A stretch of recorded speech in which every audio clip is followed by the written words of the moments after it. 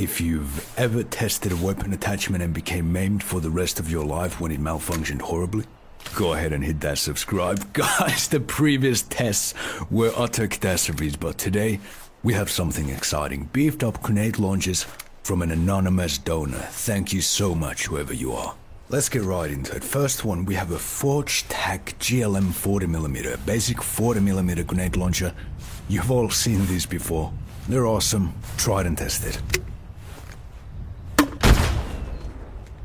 Bit beefier one next, haven't actually seen this one before. This is an 80mm M203. Let's see how she does. I like it. I don't know if I'm comfortable with the recoil though, kinda rough. Okay, so we got 160mm. For a second, like, completely serious, are we okay with this one? This one before we brought it here. It's up and blows up in my face, and I'm gonna... Okay.